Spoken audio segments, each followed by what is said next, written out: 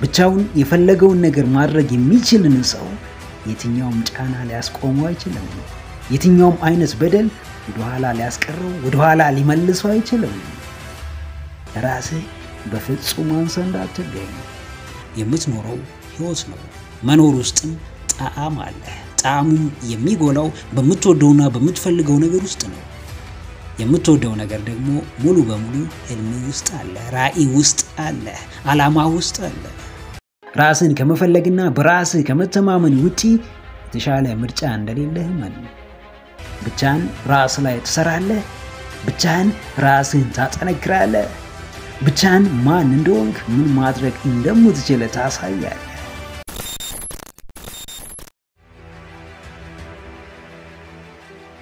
ብቻህን ትጓዛለህ ቢሆንም አትፈራ ብቻህን ትለፋለህ ቢሆንም አትጨነቅ ብቻህን ትኖራለህ ቢሆንም በራስህ መቆም አይከብድህም በችግሮች መሃል ማለፍ ትችላለህ ብዙዎች ባያምኑብህ በራስህ ትተማመናለህ ማንንም ባይደግፍህ ራስህን ትደግፋለህ ማንንም የተሻለ ቦታ ባይሰጥህ ለራስህ ግሩም ቦታ ትሰጣለህ ያጣኸውን ለራስህ አድርግ ያልተሰጠህን ለራስህ ስጥ ብቻህን ነበርክ ዛሬም ዳግም ብቻህን መቅረት ይደንቅ አይገባም ሰዎች ይመጣሉ በፊት እንደነበርከውም ብቻህን ጥለው ይሄዳሉ ብቸኝነትን ተለማመድ ከሌሎች ስታገኘው የነበረውን ነገር ከራስህ ለማግኘት ሞክር በርግጥ ሰው የሚሰጥህን በሙሉ ከራስህ ላታገኝ ትችላለህ ከልቡ አምኖበት ፈልጎና ወዶ የሚሰጥህ እስኪመጣ ግን ራስህ በፍጹም አንሰንዳ አትገኝ ለራሱ በራሱ ደስተኛ ጠንካራ ብርቱ የሆነ ሰው ከውድቀቱ እንዴት ማገገም እንዳለበት በምን ያክል ፍጥነት ዳግም መነሳት እንዳለበት እንዴት ራሱን ዳግም ማግኘት እንደሚችል ጠንቅቆ ያውቃል አዎ ተግባር ያልተሰጠህን ለራስህ ስጥ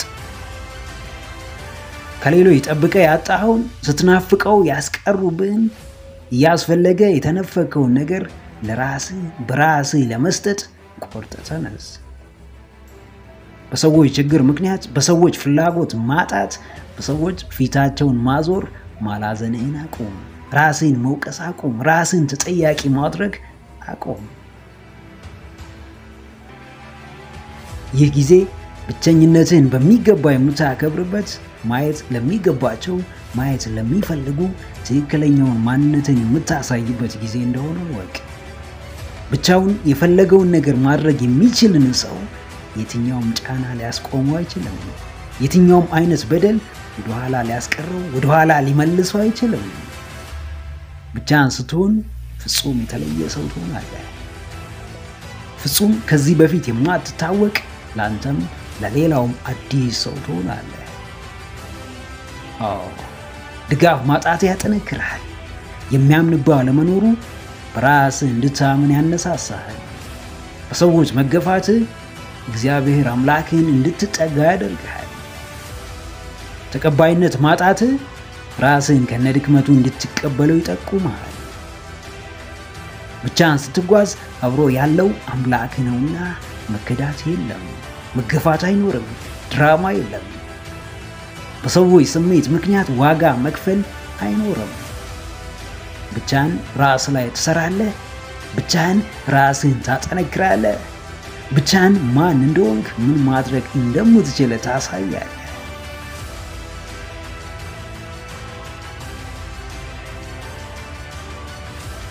በስተመጨረሻም የውቁ ደራሲ የዋይኒ ዳይርን ንግግር አስታውስ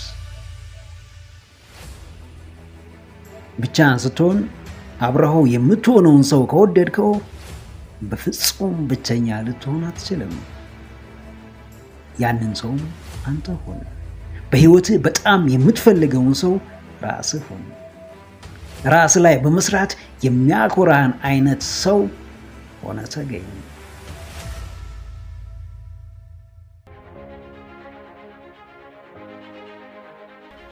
ከምትፈልጋቸው በላይ ራስህን ፈልግ ከሚያስፈልጉ በተሻለ ለራስህ ታስፈልጋለህ ከተደገፍካቸው በተሻለ አምላክህና ራስ ላይ ተደገፍ ከምትጠብቃቸው አምላክህና ራስህን ጠብቅ በህይወት ሰዎች ያስፈልጉሃል ከጎንህ ሊሆኑ ይገባል ነገር ግን አብሮነታቸው ሙሉ ማንነትን ሊያጠፋና የነርሱ ተመጽዋዕና ተረጂ ሊያደርግ አይገባም ከቤተሰቦች ውጪ ሁሌም በህይወት የሚከሰቱ ሰዎች ቋሚ አይደሉም ትናንትና ዛሬ ከተለያዩ ሰዎች ጋር ተገኝተሃል ፍላጎትህን ለመደገፍና በእነርሱ በኩል እንዲያልፍልህ ከሆነም ከትርፍ ይልቅ ኪሳራ በዝቶ ታገኘዋለህ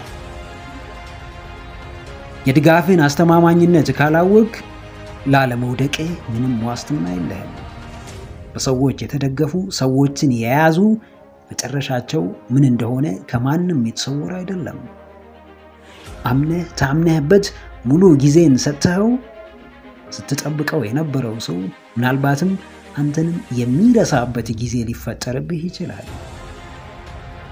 ጀግናዬ ራስህን ፈልግ አምላክህን አግኘው በንጹህ መንፈሱ ተመራ አንዳንዴ ቀጥተኛ መንገዶች ብቻ ትክክል ላይሆኑ ይችላል አቋራጭ መንገዶችም ትክክል የሚሆኑበት ጊዜ ይኖራል ነገር ግን ዋጋቸውንና ሊያስከትሉ የሚችሉትን አደጋዎች ስናነጻጽር አቋራጭ የተባሉትና ግልጽነት የጎደላቸው ከራሳችን በላይ በዙሪያችን ያሉ ሰዎችን በማመን የገባንባቸው መንገዶች አደጋቸው ይከፋል ችግር አይጠፋቸውም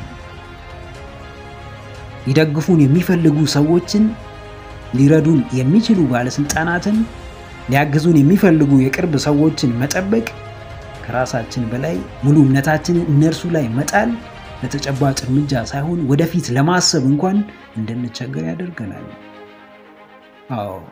ውስጥ ለለውጥ ዝግጁ ባልሆነበት ሁኔታ በብዙ አጋጣሚዎች ብትከበብ እንኳን ለውጥ ልታመጣ አትችልም ራስን ከመፈለግና በራስህ ከመተማመን ውጪ የተሻለ ምርጫ እንደሌለህ ማን ባለ ነገር ከመጀመር ውጪ ይህ ነው የምትለው በእምነት ጠብቀ በእጅ የሚገባ ነገር የለም ከነርሱ ለምታገኘው ጥቅም ብቻ ብለህ ደጃቸውን የምትጠና የምትማጸናቸው ሙሉ ትኩረትህንና ጊዜን እነርሱን በመጠበቅ ላይ የምታውለው ከሆነ በእነርሱ ፍቃድና ፍላጎት ላይ የመውደቅ እድል በጣም ሰፊ ነው የምትጠብቀው ትልቅ ነገር ካለ ከአምላክህ ከእግዚአብሔር ጠብቅ ባንተ ላይ ስራውን እንዲሰራ ፍቀድ የተመኘው እንዲሆንልህ ትኩረትህን ከሌሎች ላይ አንሳ ራስህን በጥልቀት ተመልከት ከምትችለው በላይ ሳይሆን በችሎታ ልክ ዳቅምህ ራስ ላይ ስራ ከሌላው ስትጠብቀው የነበረውን አበርክቶት ለራስ አድርግ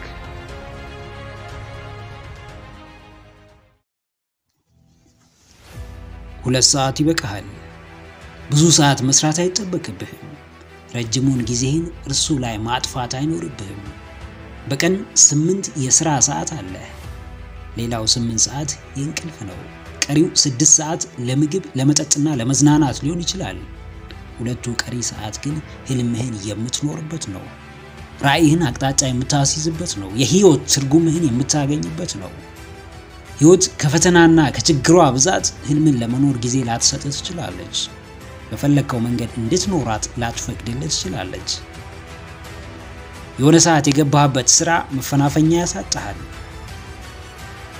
ሳታስቦ የጀመርከው ትምህርት እረፍት ይነሳሃል በአጋጣሚ የተዋወቀው ጓደኛ አጉል ልማድ ውስጥ ከተሃል ህልምህ ግን ሳይታሰብ የሚደረግ ያለ ቅድ የምታከናውነው በአጋጣሚ የሚሆን ነገር አይደለም ከዘፈቀደው አኳኋን በተለየ በሚያስበው የአእምሮ ክፍል ወይም ኮንሺየስ ማይንድ ተመዝኖ ቦታና ጊዜ የሚመደብለት ብርቱ ጉዳይ ነው አውጥቅናይ 2 ሰዓት ይበቃሃል ህልሜ የምትለውን ነገር ለማሳካት ህይወትን አቅጣጫ ለማስያዝ ደስተኛና የተረጋጋ ህይወት ለመኖር ገንዘብ አያስፈልግም የሰው እርዳታ አያስፈልግም የመንግስት ድጎማ አያስፈልግም አንድ በዋናነት ሊያስፈልግ የሚችለው ነገር ካለ 24 ሰዓት ውስጥ 2 ሰዓት ብቻ ለህልም መስጠት ነው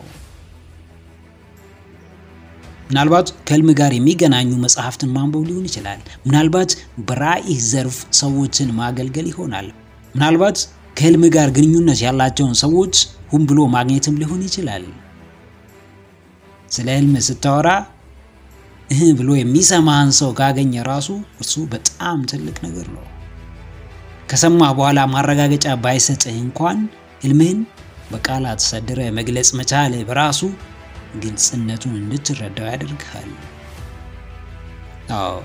ወጥነት ያላቸው በየቀኑ የማይቋረጡ የ2 ሰዓት ድርጊቶች አሁን ሙሉ ህይወትን እንድትመራበት ካስቻለ የ8 ሰዓት ስራ ነፃ እንደሚያወጣ አትጠራጠር።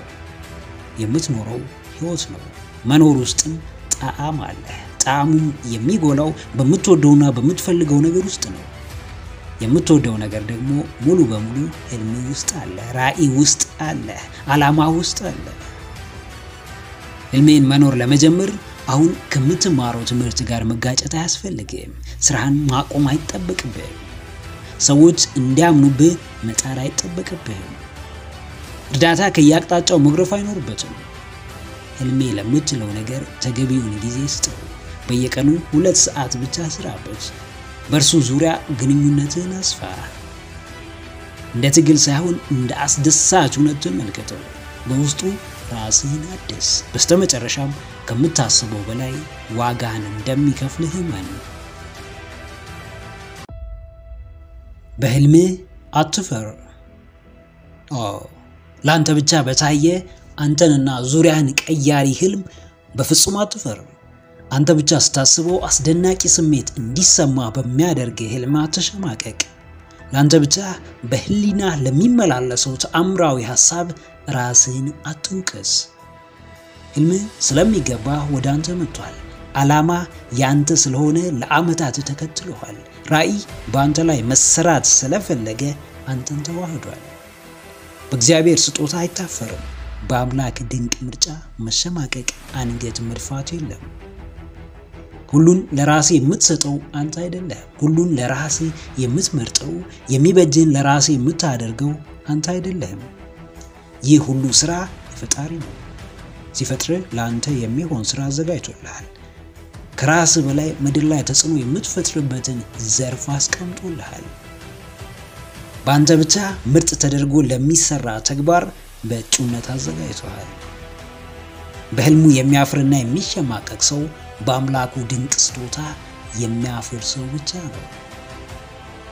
ጨቅላይ በህልም አትፈር። ስንት አሳፋሪና አስነዋሪ ነገር በአደባባይ ሲደረግ በማያሳፍርበት ዓለም ስለምን በአውንታዊውና ተአምራዊው የእግዚአብሔር ስጦታ ታፍራለህ?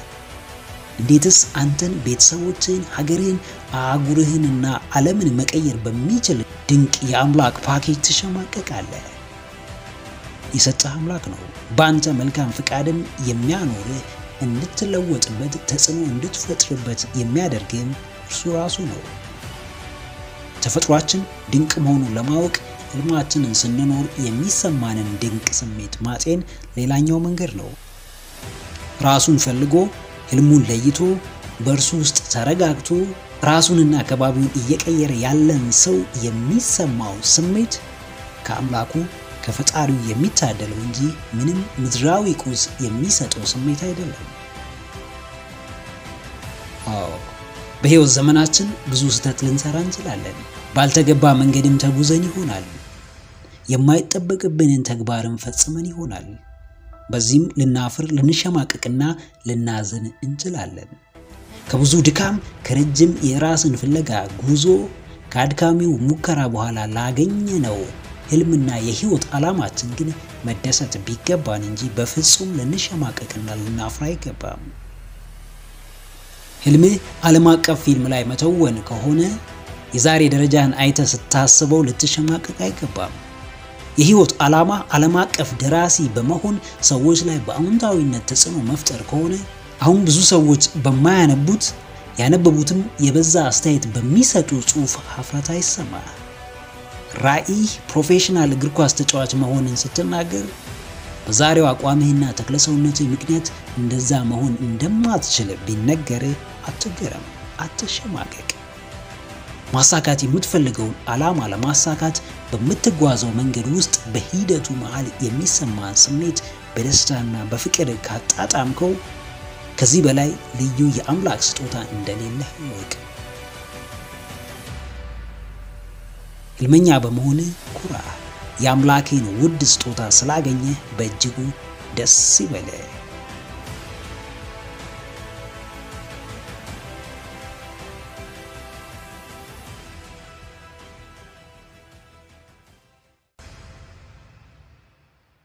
ምክረ አእምሮ ለተሻለ ነገ።